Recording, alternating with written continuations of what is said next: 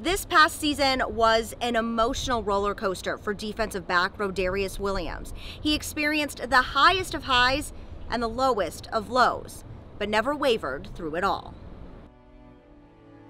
At this point in life, like, I don't know, like, who's gonna be gone next. Rodarius Williams knows firsthand just how short life can be. Toward the end of his junior season in 2019, Rodarius had 4 members of his family pass away in a span of just a couple of weeks. First, like, my little cousin, he got like shot in a drive-by. I get a call from my mom, like, he was in a drive-by, got shot in the head. And then, like, a couple weeks later, my great aunt died, from just bad health issues. And then my older cousin died like a week after my aunt passed, just wrong place, wrong time. And then after that, my grandma died, great grandma, from cancer. It was really rough because we was just losing, our family members like back to back. And I remember calling like, why us? Why is this happening? Despite it being one of the toughest times in his life, he found strength in the sport he loves. He is my strongest baby. He is the strongest one. So, if he's hurting, I know sometimes he hurt though, and I know that because he's human. But if he's hurting, he don't really show it a lot. And like I said again, he just go on the field and play and do what he have to do. But he'll be so strong for all of us. When we be the weak ones, he the strong one. I'm like, oh no, you can cry on my shoulder, but he does it. Rodarius is no stranger to struggle. Growing up in a rough part of Shreveport, Louisiana, he's seen it all.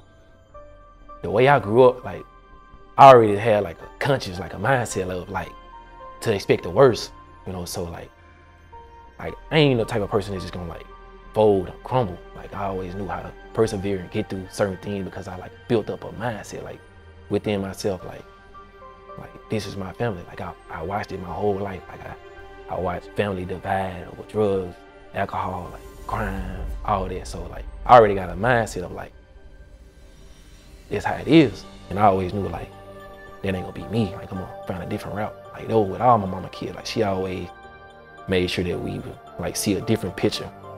For Rodarius and his brother, football was in that picture.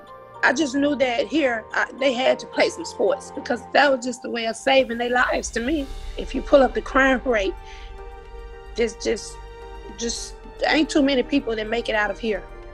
And that's another thing that just keep me going, just knowing that, especially for 2 African-American male, I just feel like they beat the odds already. When they went to college, graduated high school, they had already beat the odds. Rodarius came to Oklahoma State in 2016 and made an immediate impact after his redshirt freshman season, starting every single game of his career.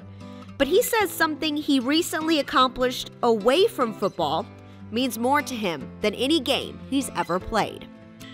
He's the first of our family, that I know of that has a college degree. And my grandmother just always used to tell him, and that was the rock of our family. She always used to tell him and the boys and my girls how proud she was of us and me, because we came a long way. Achieving a degree, like, I ain't even know like it'll mean so much more. You know what I mean? Like my mama broke down. Like she broke down, like she couldn't like believe it, like that it's been done for me to come to college, like 4 years, like degree. Like, there was a change ball game.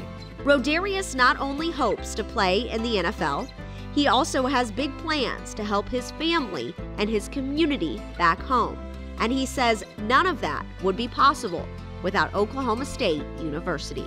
I definitely feel like that this program, like the advisors, like the academic center, like the coaches, like shaped and molded me, like rebirthed me in a sort of way.